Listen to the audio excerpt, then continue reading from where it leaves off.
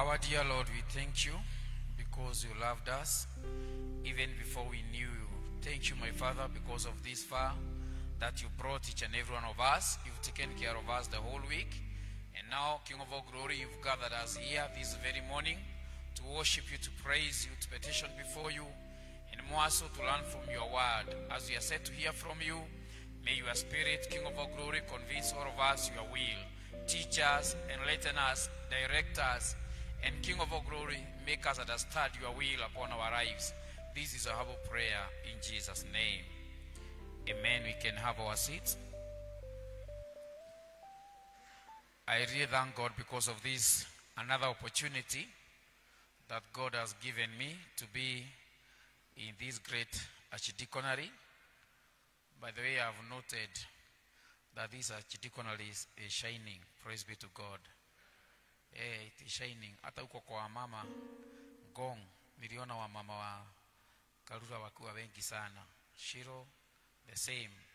So this archdeaconry is great, and I really thank God to be your friend and also your preacher this morning. I'm Joseph Wachira, born again. I come from Limuru Archdeaconry in a parish called Shinyanga, Emmanuel. That is where I fellowship with my family. I have their blessings with me, and I know one day we'll come together with them to fellowship here. I also have the blessings of my vicar, Reverend Jennifer. Everywhere I go to preach in this nation, I always go under her blessing. I'm also happy because of our area dean. Our friendship started a long time ago when he was back at Banana. We came to Kabuko, we went to Keno, and here we are. Praise be to God. And I thank God because of seeing each and every one of you also being here this morning for this service.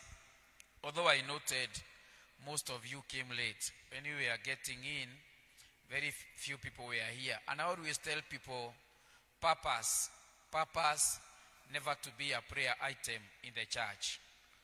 You know, when you come late, you always become a prayer item whereby we pray for you. God, hasten your feet. God, hasten your feet.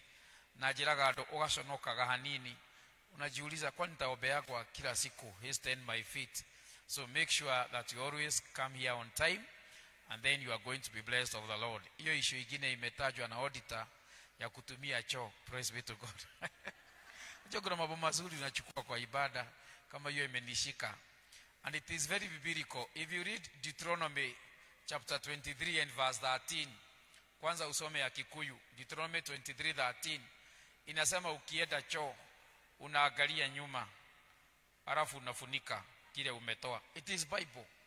Some people who go to toilet, they don't look back. I was teaching my daughter when she was young. Ageenda choo, anafresh na iangalie kama ameenda. Na hivyo ndivyo watu wakubwa wanakuaga. Sasa ukiingia kwa choo at modern facility na unapata mtu ameacha mzigo pale, hajateremsha. Praise be to God. No, let us be cautious. It is very biblical. When you go to toilet, always look back. Very biblical. Ni Mungu aliandika, sio mimi. So this morning, I'm born again. I'm delighted to be here. We got our readings. I want to be very fast. We got our reading from book of Nehemiah chapter 6, verse 1 to 9. Nehemiah chapter 6, verse 1 to 9. That was our first reading. And we got our second reading from the book of Luke chapter 14, verse 28 to 30. And I was telling the first service, the reason as to why we do both Old Testament and the New is because the New Testament is confined in the Old, and the Old is revealed in the New.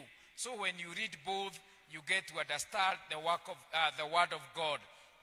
Today, being a Palm Sunday, I want to relate my topic with the theme of the day, because this is where and when we celebrate the triumph entry, when Jesus got victoriously into Jerusalem. And it is good to understand it was his last week, his last days, his last part to accomplish the mission, to finish the mission that he started at his birth. I always preach it this way, that the birth of Christ brought man to God. But the death of Christ, which we are about to celebrate, it took man to God. I want to repeat again. Every Christmas we celebrate the birth of Christ. It is when God came to man. But Easter, it is when we celebrate the death of Christ, whereby it took man now to God. And so, if this is when Jesus is finishing, then I want us to learn something to do with finishing. And my topic this morning is the cost of finishing. The cost of finishing. That is the topic of today. And I'll start by saying this. All the joy is at the finishing line. All the joy is at the finishing line. As the Bible puts it in the book of Ecclesiastes chapter 7 and verse 8, better the end of the matter than the beginning. So the joy is always at the finishing line. So make it your aim, purpose, to finish whatever it is that you begin. Number two, the devil will never fight the beginning, but will always fight the finishing. The devil is very less. He cares less when you start. It doesn't bother him when you start. When you started your salvation, it did not bother him. But you want to make sure you don't finish. When you started your marriage, it was all celebration.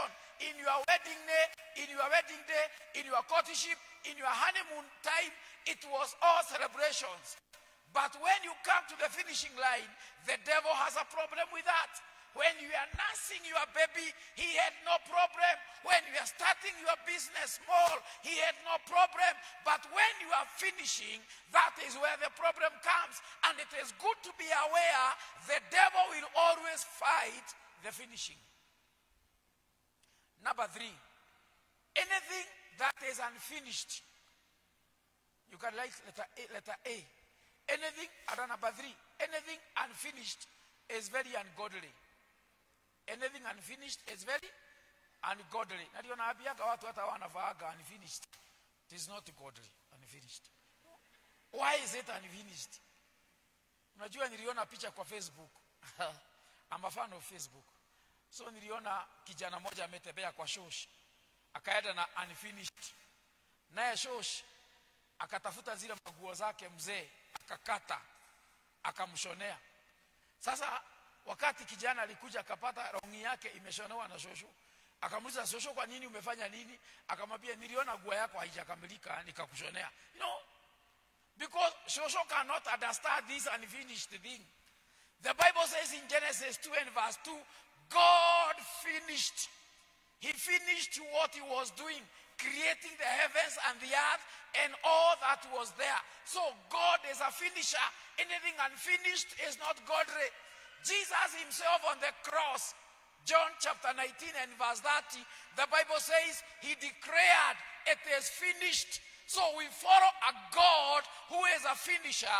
We were saved by a Savior who is a finisher. We also have an Apostle Paul who is saying he has finished in 2 Timothy chapter 4 and verse 7.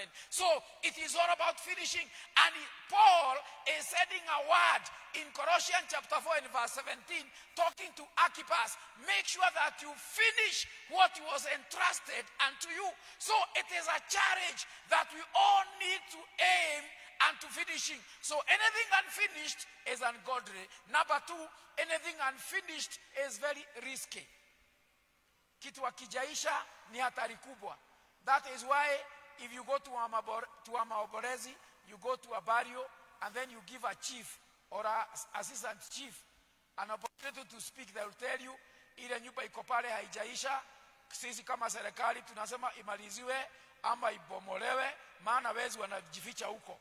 Na kumekuwa na shida kwa hiyo nyumba. Anything unfinished is very risky. Even that food that is not fully cooked, it is very risky. Even that hole that is dug and is not covered, it is very risky. So make sure that you always finish what you started, because anything unfinished is risky. Number three, anything unfinished has got no glory. Kitu akijaisha hakinaka utukufu. Although our auditor has applauded us because of the building, still the glory is not yet out. We are doing our best, but there is that glory we want to have. So the glory is not yet out. If you visit a salon as a lady, and then the hair is not done 100%, you'll be forced to cover. Ukienda kinyozi unyolewe stima ipotee, unapatiwa kofia. Unaambiwa piga maraudi stima irudi. Kuna siku moja nilivalia, nilikuwa nakaa cartoon, unajua sijazoea kofia. Sasa nilikuwa nakaa hivi najificha, maana venye umenyolewa na venye unakaa na kofia, afadhali kofia kuliko venye unakaa kipara nusu. So anything unfinished has got no glory. And finally, anything unfinished cannot serve the intended purpose. Anything unfinished cannot serve the intended purpose.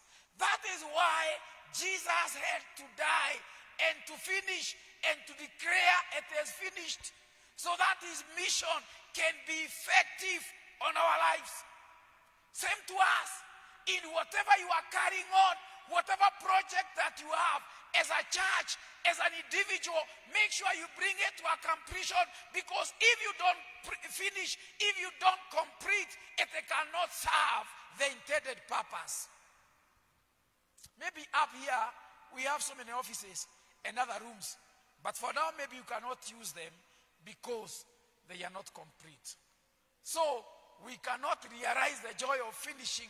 We cannot enjoy their purposes. We cannot enjoy their services if they are not complete. Now, what is this cost of finishing? I want to be very fast.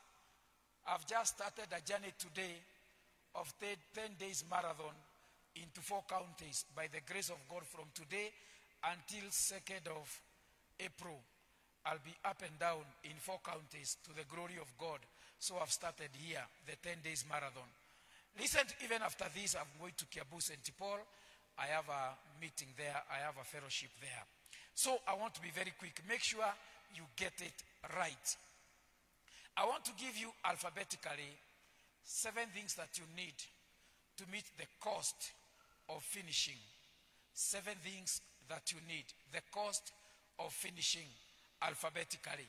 Letter A, work on your attitude. If you are to finish, work on your attitude. Some of us, we start very well. We start happily. We start positively. But at the middle, we become so negative. And we see as if it is not possible again. We lose heart. What is your attitude?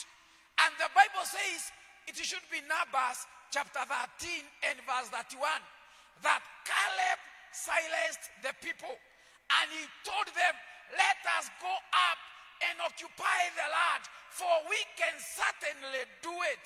This is the attitude that we need. People who are telling us, let us keep going, we can do it. Let us work on our attitude. The Bible says in Philippians 4 and verse 13, we can do all things through Christ who gives us strength. That is the attitude that you need to have. Someone said, get this right, someone said that your attitude, double T, your attitude determines your altitude. Your attitude determines your altitude. Altitude is the height you go. Your attitude, kuona kwako, kufikiria kwako, it determines the height that you reach. So work on your attitude. Another person said, the wrong attitude is like a flat tire. You cannot go anywhere until you change it. What is your attitude towards completing whatever you started? What is your attitude? Watu wengine wako na nia baya, wako na mfikira baya, they speak negatively. What is your attitude towards finishing? Na ndio niliambia wamama, hata kuingia kwa doa, kuna watu wanasemaga na huko dikejerwa bue. Sasa uko huko na bado unateta, utanyolewa huko. Si ukipia unyolewe halafu urudi ama upake dai. Sasa unatuambia utanyolewa huko tufanye nini? What is your attitude? Uko tu kwa doa na kazi yako ni kusema na niye nothi. Na niye nothi. Sasa unaenda wapi? What is your attitude? Do you see yourself there until your old age? Kuna mtu aliambiwa, kuna mama aliambiwa nisikupate huku, nipate umeenda. Na chochote unataka huku ubebe. Akakaa mpaka jioni, mzee akakuja. Wewe bado hujaenda. Akamwambia chenye nataka akikuwa huku ndio nibebe. Kauza nini hiyo haikuwa ni wewe kuku. You know? So that is the attitude. That till death do us apart. This is the attitude that we need. It is our church. We will finish it. It is our church. It is my responsibility. It is my duty. You must work on your attitude.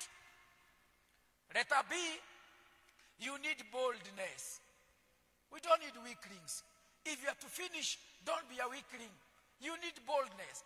That is why Nehemiah, in our first reading, Nehemiah chapter 6 and verse 3, he is telling the enemies, why should the work stop as I come to you? He is very bold. They are sending for him to come and abandon the work, to give him nonsense. And he is saying, I will not abandon such a great project to come to you. He is that bold. Are you bold? Because as you channel towards finishing, you'll always encounter opposition. Now, if you don't encounter opposition on your way, it means you are going the same direction with the devil. If you have no opposition, it means you are heading the same direction with the devil. Because if you head the same direction, there is no collision, there is no opposition. Acts chapter 21 and verse 13. Paul was headed to Jerusalem, the climax of his mission, because he was to die in Jerusalem.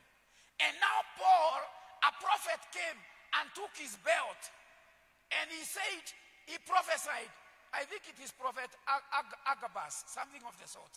And then this prophet, he was a true prophet.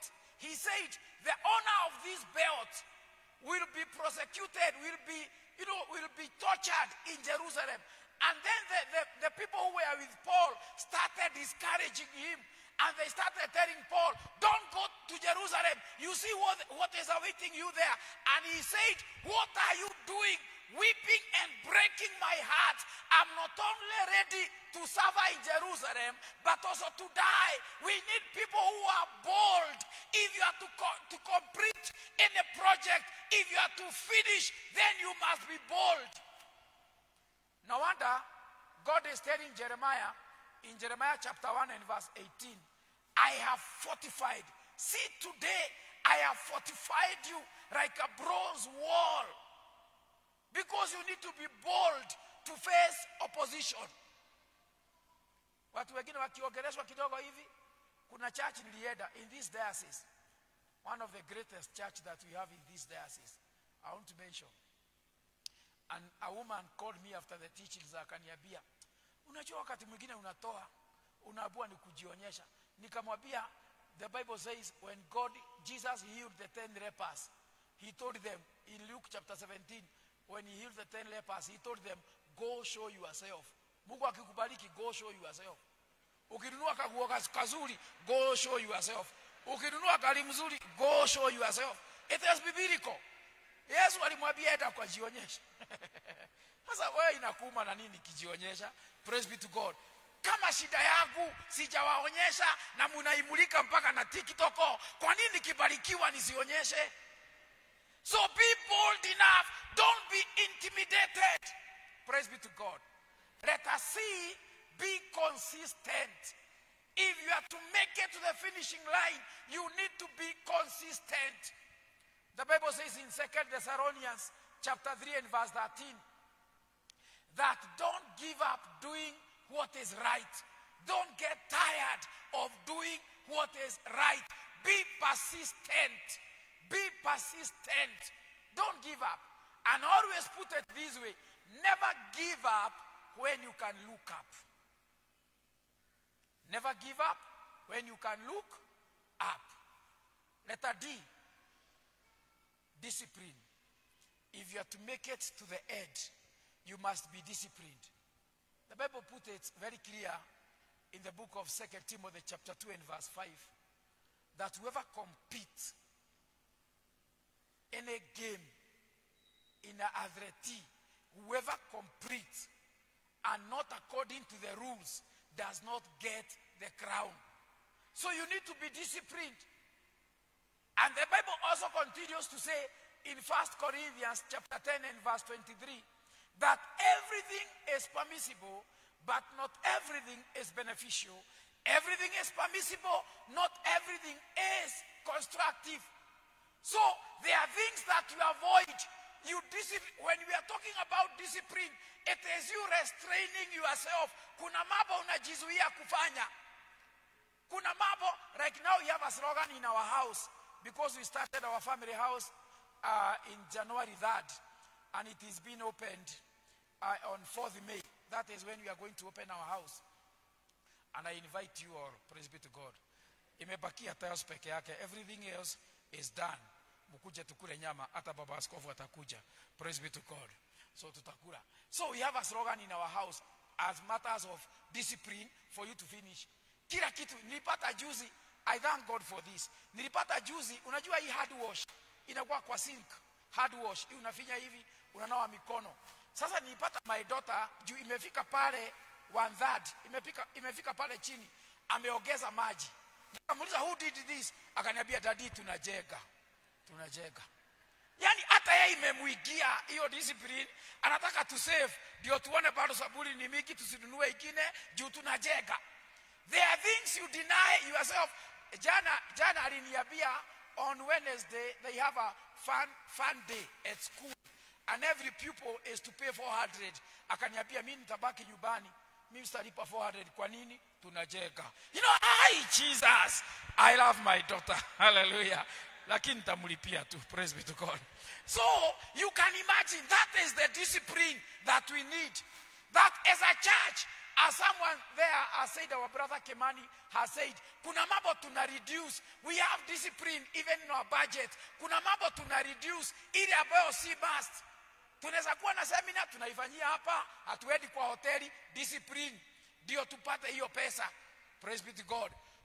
Tunaweza ita facilitator, si wa Mombasa, tunaita Wachira ni wa hapa tu Lemuru. Najua najitetea.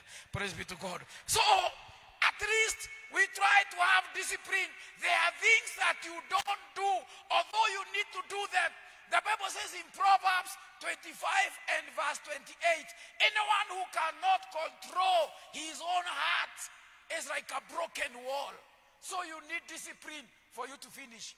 Letter E, you need endurance. Kuvumilia, endurance. Nilikuwa naambia first service, I have endured in that construction. Tunahesabu vitu na foodi, alafu anakaa ananiambia we, Moujia, utaongeza mabati 10. Nashindwa sasa tulihesabu na nikanunua mabati. Sasa ananiitisha ingine extra. Simiti aliniambia 100 bags are enough. Right now as we speak, without those tiles, I've spent 190 bags. Na aliniambia 100. Nikamuuliza kwa nini uliniambia hivyo? Si ndio ujenge. Sasa you can imagine, you have to endure. Na my wife akaniambia, sasa unakasirikia foodi, kwani anakuitisha apeleke kwake. So endure. Huyo naye ni mwingine, ni wa Kirinyaga huko kwa kina Karua. Anakaa tu kama Karua na asinisikie. Praise be to God. Make sure hiyo kitu haiko online. Hallelujah. Urasi yako idokako. So you have to endure.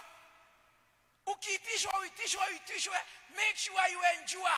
You know, we are not going to ask you for building money forever. It is for now. Endure. The Bible says in Hebrews chapter 12 and verse 2 that Jesus endured the pain and the shame of the cross because of the joy that was set ahead of him. He endured. We are enduring because we know what we want as the DROACK. We know the outcome. We know the product. We know what we want to achieve. So we are going to endure. Praise be to God. Letter F, it is faith. And I always tell people, while America they buy with dollars, Kenya, we buy with shillings. In this kingdom, we buy with a currency that is called faith. And I always tell people, you can transact no business in this kingdom without the currency that is called faith. No wonder 2 Corinthians chapter 5 and verse 7, the Bible says that we don't walk by sight, but by faith. Can you have faith? We are going to finish this. And I always tell people, the world outside there, people who don't believe in God, people who know less about God, they fake it until they make it. In our kingdom, we faith it until we make it. In the world, they fake it to make it. In the kingdom, we faith it. It is biblical. John chapter 11 and verse 40. Jesus is telling Mother, did I not tell you, if you believe, you'll see the glory of God. So if you believe, you see the glory of God. If you faith it, you are going to make it. Praise be to God. Letter G, it's all about giving. Giving. Give your time. Give your attention. Give your energy. Give your resources. Give your all. Paul is saying to the church of Philippians, chapter 4 and verse 8, verse 18, Philippians 4:18. He is telling the church of Philippians, I am amply supplied. I have more than enough because of the gift that you sent to me through Epaphroditus. So Paul is amply supplied. Supply to your project. Supply to your mission. Supply to what you want to accomplish. May God help you to give all that you have towards accomplishing, towards finishing what you started. And as I said, the joy is always at the finishing line. And let me tell you, we have come from far to give up now. Tumetoka bali, hatuwezi kufia moyo mahali tumefika. May God help us. May God give us new morale. May God energize us once again. Ni mtu kama Samson. Samson wakati alitoka kwa magoti, akalalia kwa mapaja. No. Samson alitoka praise of sacrifice, akakuja praise of comfort. Hapa alinyolewa. Akanyolewa na akangolewa macho. Lakini wakati alikuwa anamalizia, aliambia Mungu, give me one more strength, one more time. Na hapo ndipo tumefika, tuambie Mungu tupatie nguvu ingine zaidi. When people are running in the field, you see them ni kama wameshindwa. Lakini akiona kaba ndio ile, anatoa ile nguvu yote imebakia. I charge you in the name of God. Mungu atusaidie tutoe kale kaguvu kamebakia, kale kashiriki kamebakia, kale ka upendo kamebakia. Tumalizie jengo hili, tumalizie kazi zetu, na tumalizie chochote kile Mungu ametupatia. God bless you.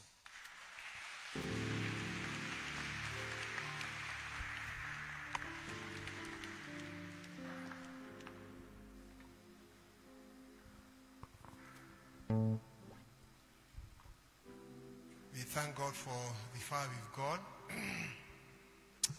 It's by God's grace that God speaks to each and every one of us.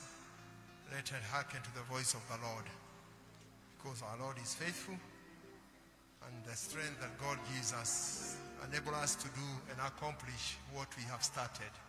May the Lord give us a new strength to continue, even waiting for the second coming of our Lord Jesus Christ, for He is coming very soon. And the finishing will matter. And also as we are doing other things for the service of God, may the Lord help us to finish well. Thank you very much, Brother Wachira, and may God bless you more. We now stand up to sing the song that has been projected as we give our offertories, give generously to the work of God. Ni tabibu wa karibu, tabibu wa ajabu, na rehema za daima, ni dawa yake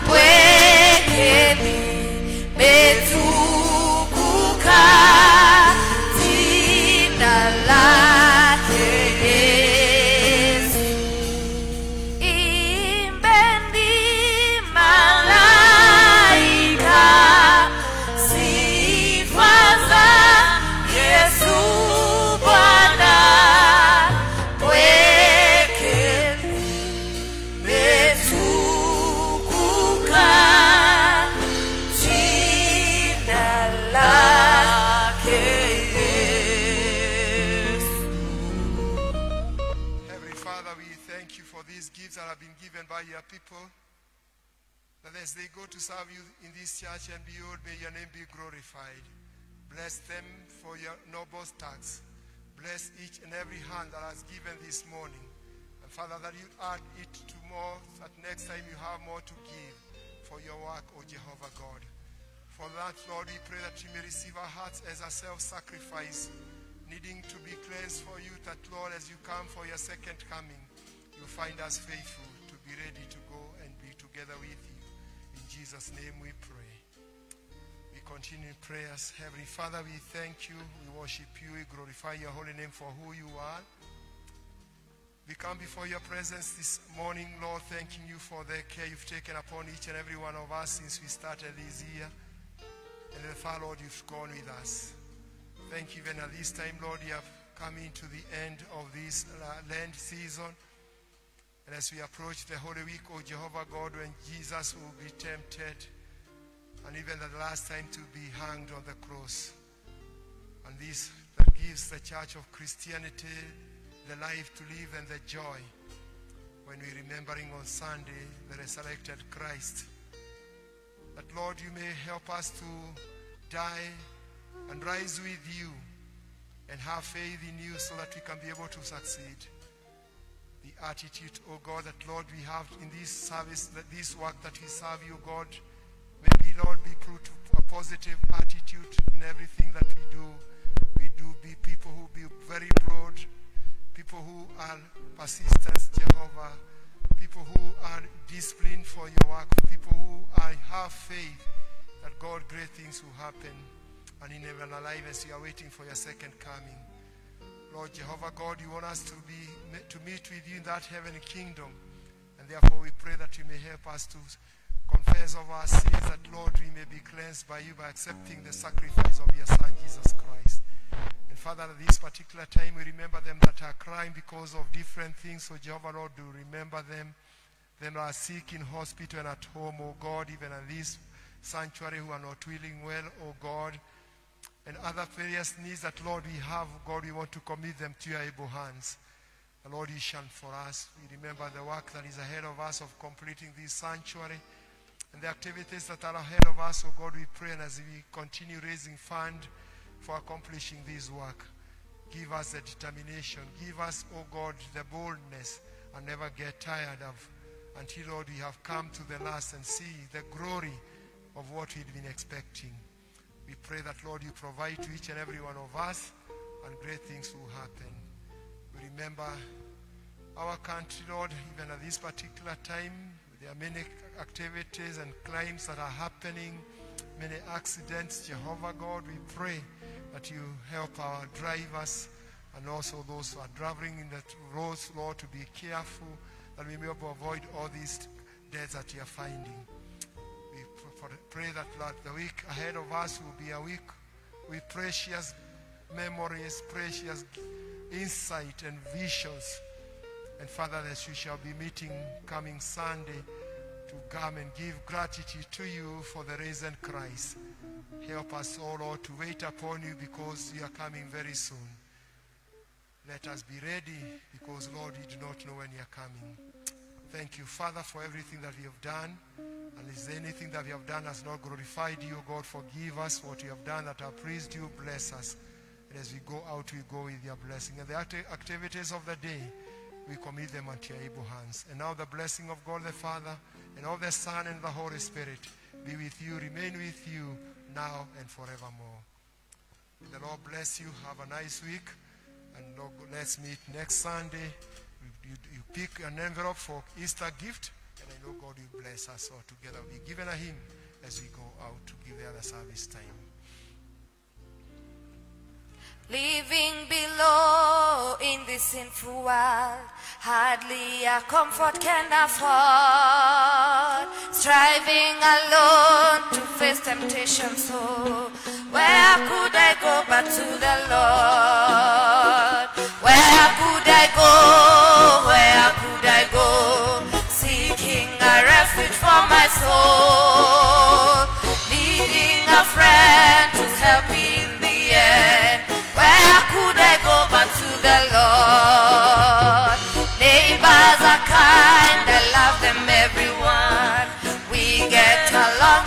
bitter cold. But when my soul needs manna from above, where could I go but to the Lord? Where could I go? Where could I go? Seeking a refuge for my soul, needing a friend to save me in the end. Where could I go but to the Lord? Life here is grand, with friends I love so dear, comfort I get from God's own word.